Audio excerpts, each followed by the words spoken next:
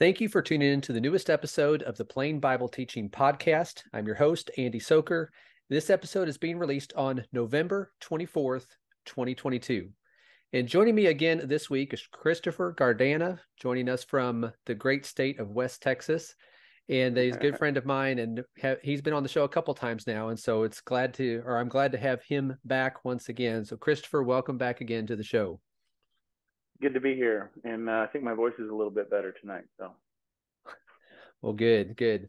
I'm glad you're doing better. This episode actually is being released on Thanksgiving, Lord willing. So, Christopher and everyone else listening, happy Thanksgiving. I'm very thankful. Yeah, and that's what we're talking about tonight. So, right. Yeah, and Thanksgiving is, we think about Thanksgiving as a time of enjoying family and enjoying food, but really the whole premise of Thanksgiving and the reason why it's always been my favorite holiday is that it's really about recognizing the blessings that we have from God. And it's a reminder for us to be thankful to Him. Not that this is the only day we do that, but it's a reminder that this is something that needs to be a priority for us. And that's what we're talking about here in our episode here tonight.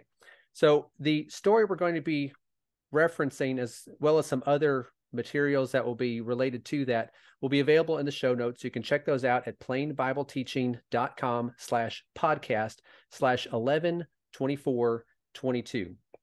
So now for our story this week. Expressing gratitude may be true key to happiness, survey suggests. From study finds, it says the secret to happiness may be expressing gratitude. A survey of 2,000 Americans examining the potential connection between being thankful and contentment in life reveals that 65% of respondents who say they're very happy on a daily basis are also more likely to always give thanks. While looking at the correlation between life satisfaction and gratitude, a third of respondents say they regularly make sure to express gratitude in their everyday lives.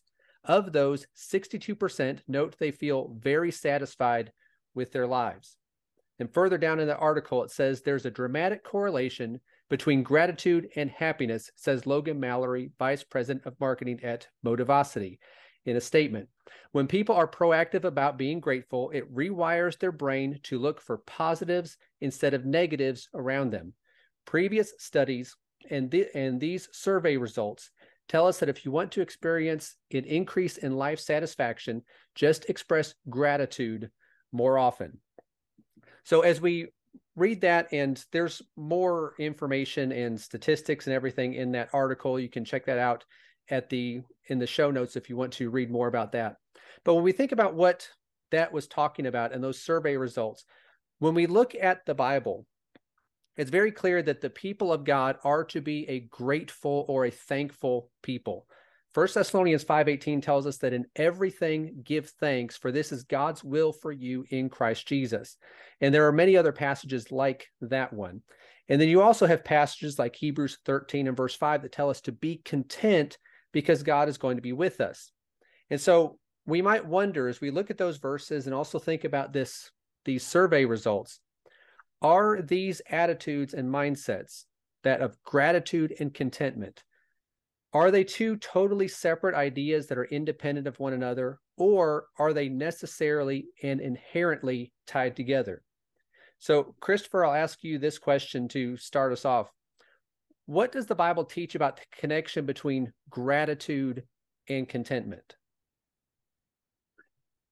well, the first verse that I was thinking of was in Philippians chapter 4, where Paul, while mentioning some real needs that he had, was also trying to express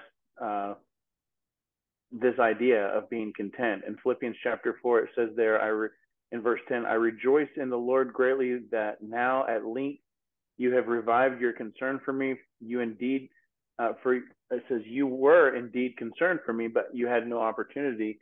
Not that I'm speaking of being in need, for I have learned in whatever situation I am to be content. I know how to be brought low. I know how to abound in any and every circumstance. I have learned the secret of facing plenty and hunger, abundance and need. I can do all things through him who strengthens me. So it's an amazing thing how he's actually expressing how much how much he's needed, and that there have been times where there were those who wanted to help but they couldn't help, and he needed the help and they weren't able to, and you can understand how that would be stressful. But then he's saying, I'm so thankful and I'm counting my blessings that even though you weren't before, now you are able to. And no matter what situation I am, I try not to look at it as though I'm in need, because I can do whatever God wants me to do. Whatever he needs me to do, he's going to help me do. And therefore, there's that, I feel like that connection, that bond between, gratitude for the help, but also recognizing that I have a lot to be thankful for, no matter whether I have much or I have little. Yeah, it's a good point. And actually, we were kind of thinking along the same lines, because what I thought of was also Philippians chapter 4, but a little bit earlier than that, where you look at, he says in verse 4, it tells them to rejoice in the Lord always. And again, I say rejoice. And, he's writing this from prison. And he's, as you mentioned in those verses in, 10 through 13, that he's able to be content in the circumstances he's in. But he tells them in verse 4 to rejoice. And then in verses 6 and 7, he tells them to be anxious for nothing, but in everything by prayer and supplication with thanksgiving, let your requests be made known to God. And the peace of God, which surpasses all comprehension, will guard your hearts and your minds in Christ Jesus. So you have really Philippians chapter 4 kind of, in a lot of ways kind of covers all of this, where he tells them to rejoice. He tells them that he was content in those verses that you pointed out in whatever circumstances he was in. And I think that idea where he mentions there in verses 6 and 7 really helps tie all of these ideas together, that when we look at it for us, and just like for the Philippians as he was writing to them, how were they able to have the same attitude that Paul had, or that we are able to have the same attitude that Paul had? He says, you pray to God, you make your requests known to God, you can have this peace, but there's something required to do that. He says, you make these requests with thanksgiving.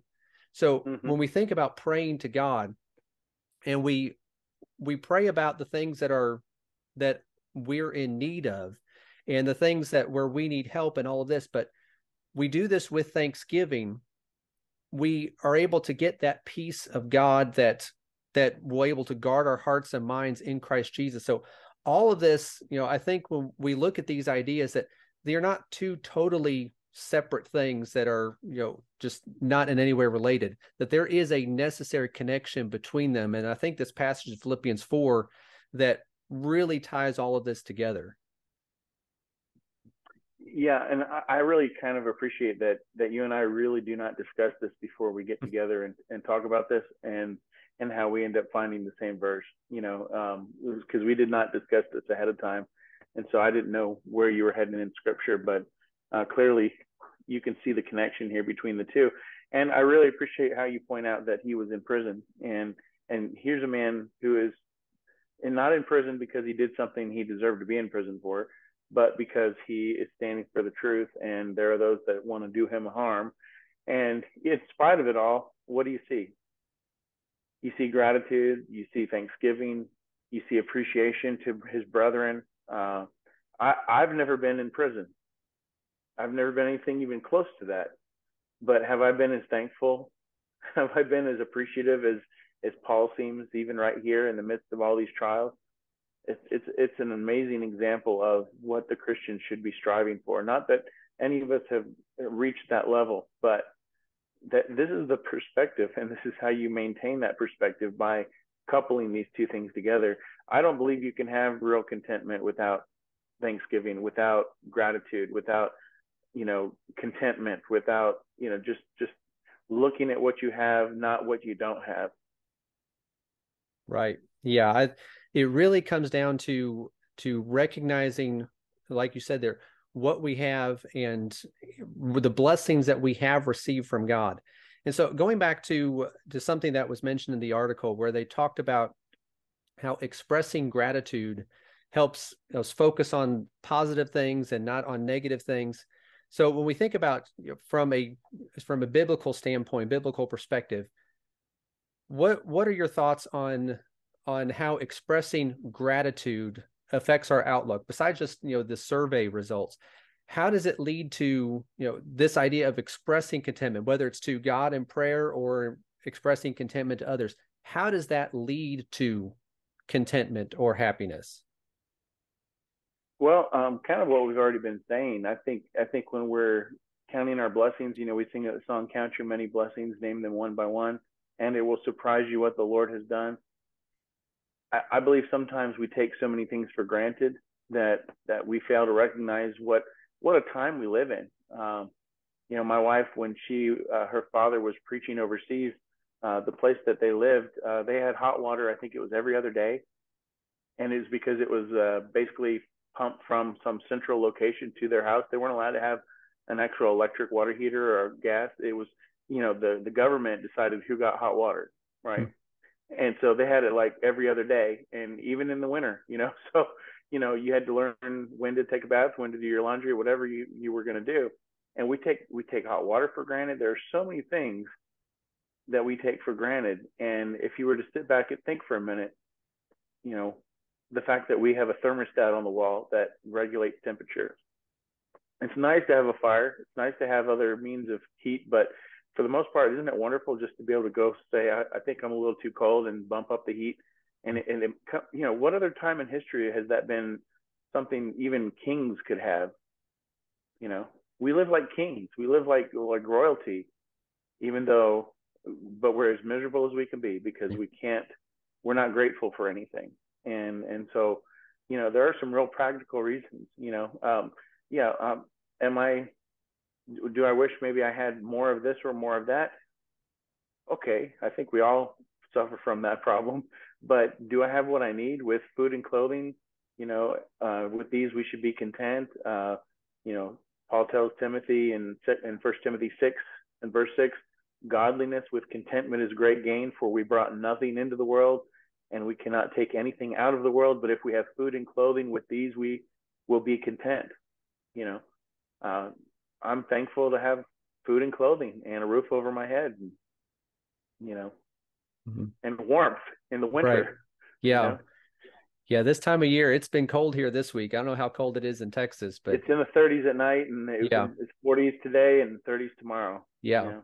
Yeah. We've gotten a little bit cooler than that, but it's supposed to be a little bit warmer next week. But you're right. It's nice to have the thermostat, and this has been the first year we've had one. We've gotten an electric blanket now, and I didn't realize how nice an electric blanket would be. But again, that's the thing where you're right, where we live like royalty, we live like kings, but it's so easy for us to look at other people, the celebrities and the the billionaires and millionaires, that we look at what they have, think, well, we don't have what they have, and we don't, and that's fine. But we do have, as you said, we have what we need. We have food and covering. And I think when we think about this idea of, expressing gratitude, one of the things one of the verses that I was thinking of is over in Colossians chapter 3, where Paul talks about singing. And you mentioned singing the song, Count Your Many Blessings. But it says in Colossians 3:16 that to let the word of Christ richly dwell within you with all wisdom, teaching and admonishing one another with psalms and hymns and spiritual songs, singing with thankfulness in your hearts to God. So we have this idea of singing, and by doing that, we are verbalizing our thoughts, and this singing that we're doing it with thanksgiving. There's a reason why we sing, and not just listen to someone speak. We listen to sermons, we do that, and not just read words on a page, because that's something also that we can do. But the idea of we are putting these things out there verbally ourselves, that it helps reinforce the ideas of these songs. But I think that principle is kind of contained in this, that as we are speaking these things and verbalizing these things, it helps wire it further into our minds, that helps reinforce it, where we remember it more than just, well, someone said it, or we have a fleeting thought, but then we forget it again. It helps us remember it more when we are articulating it, whether it's in songs or in prayers, or just speaking about our blessings or expressing thanks to someone that about something they did that we appreciate, it helps us focus on things that are positive, and by verbalizing it, we're kind of reminding ourselves and reminding our inner self, our brain, that this is something that's important, and so it sticks with us then. I'm reminded, I've got a couple other verses up here, but in Psalm 50, verse 14, it says, offer to God a sacrifice of thanksgiving and perform your vows to the Most High. And I was just thinking that, part of that is acknowledging what God has done for you. And when you're busy acknowledging what God has done for you, it's kind of hard to feel sorry for yourself. Mm-hmm. Yeah. And I speak from experience. I have a long experience of feeling sorry for myself. I'm sure we all have had moments where we feel bad for ourselves and start to feel poorly and start to think everything's against us. And I think it's basically just a lack of gratitude. And I've had to catch myself many times because I start to take certain things for granted and don't recognize what I really have. And the idea of Thanksgiving in this verse has the idea of a praise, a thank offering, the idea. And so again, it's praising God for what He has done for us. That's what Thanksgiving is. Right. Yeah, and I think you're right that all of us go through those times where we kind of get down and discouraged, and when we go through hard times, it's easy to look at all of the negative things around us and all the reasons why, we wish things were different or whatever it might be. But again, going back to, Paul in Philippians chapter 4, that, he said, I can be content in any circumstance that I'm in. It doesn't mean it's going to be easy to do that, but right. It's by, he tells them, rejoice in the Lord always. And again, I say rejoice. Pray and make your requests known to God. Do this with thanksgiving. And so he's kind of reinforcing this over and over, and then using himself as an example. It's almost as if he's kind of explaining what he had to do in order to be in that position, that he had to really intentionally focus on this. And that's something that really all of us at different times, it's going to be more difficult than others, but all of us need to be doing that. So, right. yeah, all of us will face those situations like that. Sure. And in that same verse, he says, I can do all things through Him who strengthens me. So again, there's an acknowledgement that I'm not pulling myself up by my own bootstraps. I'm not content only because I'm a Gnostic or I'm some kind of Stoic where I'm just impervious to the world because I'm not allowing myself to have emotion. No, I'm just saying whatever situation I'm in, I've learned the knack. I think in one version it says of being content. And whatever circumstance I am in, I know I can do it through Him. He's going to give me the strength, and I know He's going to have my best interest at heart, and He's not going to let me be tempted beyond what I'm able. There's always going to be a way of escape. There's always going to be opportunity. We're always going to have all sufficiency and everything to be generous and give. There's so many other verses where he talks about this, and it's all through Christ. And if your eyes are not fixed on Him, it's going to be really hard to be content. It's going to be really hard to have peace. And clearly, again, this idea of offering to God thanksgiving, or this idea of paying our vows to the Most High, when we're ungrateful, lack of gratitude, we're basically just not acknowledging everything that God has given us. And how do you think He looks at that? Yeah, you think about all that He has done, and you think about, as a parent, both of us are parents, and you think of everything that we do for our children, and then sometimes it seems like, well, they don't, pay attention to any of that, and all kids are like that. They go through stages where they just don't seem to be grateful, but we do the same thing with God, because when do they stop being that way? I don't know. Oh, maybe man. it never stops. We'll see. But for us, we always go through those periods, no matter how long we live. It seems like we always go through those periods where we forget these things. And God is there, still willing to bless us and still extending these blessings to us. And we still get into these funks where we're just not looking at the good things, but we're just looking at the negatives and the things that discourage us. We're focusing on either things that we've lost, things that we had maybe some things that we've had no control over, which were out of our hands. And those moments cause us in some ways to despair if we're not careful, if we don't continue to remind ourselves what we still have and be thankful and grateful for what God has given us and continues to do for us. The last couple of years has been hard on a lot of families. I'll just leave it there. And you've seen some who draw closer to God and become more thankful and more grateful for the moments they get to spend with their loved ones. And you have others who, because of that loss, because of that change, they don't continue to be thankful for what they have. They only despise what has changed and become ungrateful. And instead of continuing to praise God and thank God for what he continues to do, we start to blame God for why it isn't the way we would wish it to be. And you can fill in the blank of any situation that's happened in the last couple of years.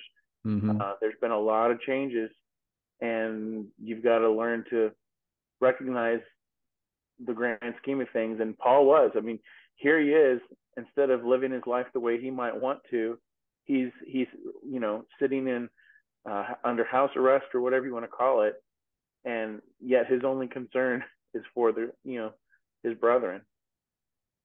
His circumstances weren't important to him. Yeah, and as the passage there in Philippians, he talked about changing circumstances, that it wasn't always the same thing that he was going through. He went through changes. A lot of them were difficult. And like you said, the last 2 years for a lot of people have been a time of change and difficulties, and things are not the way they used to be. And it's very easy to just resent the way the things have changed or what has happened. But again, it's going back to this idea of not focusing on what's good and not focusing on what God's blessed us with, but instead just, focusing on what we lost or what we had, adjustments we had to make, or whatever it might be. But since before we run out of time, I do want to get into one final question here. Why is it, and we've kind of talked about this a little bit, but why is contentment so difficult for so many people, even though we have been greatly blessed, especially in this country? Why is it, do you think, that this is so hard for us, whether Christians or not, but even those of us in the church? Why is it so difficult for us to be content despite the abundance of blessings that we have? Well, we were talking about the technology, smartphones, Instagram, just the internet in general, Facebook, social media. We see like a snapshot of what everyone else is doing, and it's usually the most amazing thing that they've done in the last week or month or whatever it is, and they're showcasing that. And we start to think that's what their life is like all the time. And we start comparing ourselves to them, and we say, wow, my life is really boring. I don't get to go all those places. I haven't gone. My son saw something on TV this afternoon that somebody was skiing. He's like, I want to go skiing, like snow, in the snow. And we're probably not going to be able to do that this winter, but and I think that's really what we see is we have envy of those around us, instead of saying, hey, things are pretty good. It's just difficult to be content when there's a constant barrage of all these other things that, whether it's the American dream, whether it's just the American opulence, just whatever it is, it's constantly bombarding you. And of course we've got, what is it? The day after Thanksgiving, Black Friday, we got to go out and get all those deals. Yeah. I used to work in a jewelry store, and you'd have crazy people coming there at 5 a.m. to buy a 2-carat diamond ring or a diamond bracelet, and the little diamonds had little black inclusions in them, and a week later they'd bring it back and say, what's wrong with these diamonds? I said, well, you got 2 carats of diamonds for $99. What were you expecting to get? These are industrial grade diamonds. They're more useful on a diamond bit saw than they are on a tennis bracelet. But you wanted that $99 special. It's just the materialism. And Yeah. and we're getting right into that time of year where there's that just and our kids are susceptible to it. They're trying to write out lists for presents or whatever, and if I'm good, can I get this? Can I have that? And their room is full right now, Mhm. Yeah. and it's the top thing. So it's difficult, Yeah. even though we've been Yeah. blessed. I think when with going with what you said there, with everything that we see around us, whether it's on social media, we see what other people are doing, what other people have. There's advertisements out there that make us think that, well, you have to have this, that you're missing out if you don't get to do this or whatever it might be. And really, all of it comes down to this idea of being distracted from what's really important. And the passage that I wanted to bring up here before we quit was 2 Corinthians chapter 12, beginning in verse 7, where Paul said there that because of the surpassing greatness of the revelations, for this reason, to keep me from exalting myself, there was given me a thorn in the flesh, a messenger of Satan to torment me, to keep me from exalting myself. Concerning this, I implored the Lord 3 times that it might leave me. And he said to me, my grace is sufficient for you, for power is perfected in weakness. Most gladly, therefore, I will rather boast about my weaknesses, so that the power of Christ may dwell in me. Therefore, I am well content with weaknesses, with insults, with distresses, with persecutions, with difficulties, for Christ's sake. For when I am weak, then I am strong. He was able to say, despite the difficulties that he had, and he implored the Lord 3 times that whatever this thorn in the flesh was, he implored the Lord that it might leave him. And he would have been in a much better situation. He would have felt a lot better about his condition if whatever that was gone. And so he implored the Lord that it might leave, but the Lord said that my grace is sufficient for you. That when we get to the point where we are not content, it's really we're losing sight of that the grace of God is sufficient for us, that he has given us everything that we need. He is continuing to provide for us. He's promised us what is far greater than anything we have or could hope to have here. We need to not lose sight of that. And when we lose sight of that, that's when we start to lose this idea of contentment. So as we draw this to a close, we think about all the ways that God has blessed us, and we recognize that we're intentional about expressing our gratitude to him, we're going to enjoy more contentment. And we'll be reminding ourselves as we express this of the fact that we do have everything we need. We have the assurance that God will take care of us and will continue to bless us. So these ideas of gratitude, expressing gratitude, and enjoying contentment or happiness in life, those are going to be connected. So that survey that suggested that there is a connection, the Bible also suggests that there's a connection between those as well. So Christopher, before we close, do you have anything that you wanted to add before we wrap up? Yeah, one of the lines in this survey basically just said, if you want to experience an increase in life satisfaction, just express gratitude more often. And I think that's what we need to do. If you want to have a better life, then you need to be more grateful and express it verbally right. to those around you.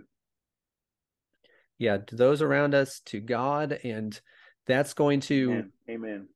That's going to help us recognize our blessings, and we're going to enjoy life more. We're going to be content with what we have. But that's all for this week. Thank you for listening to the Plain Bible Teaching Podcast. I hope you found this to be interesting, informative, and helpful. For links to the story we talked about, as well as other related materials, you can check out the show notes for this episode at plainbibleteaching.com/podcast/112422. And if you have a minute to rate and review the podcast and share it with others, that would always be appreciated. And if you're listening to this, remember that we are also uploading video versions of this to the Plain Bible Teaching YouTube channel, so that's available to you as well. And if you see a link to a news story or have some topic that you think would make for a good discussion, send that to me at andy@plainbibleteaching.com. I always appreciate receiving those suggestions. But thanks again for listening, and I hope to talk to you again next week.